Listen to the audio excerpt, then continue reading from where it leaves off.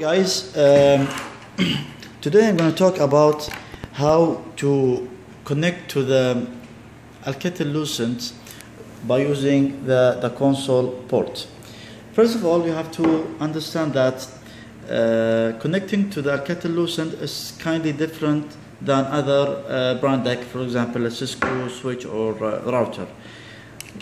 In each box of Alcatel-Lucent switch, you will see there is an adapter, serial interface, and the other side is Ethernet interface.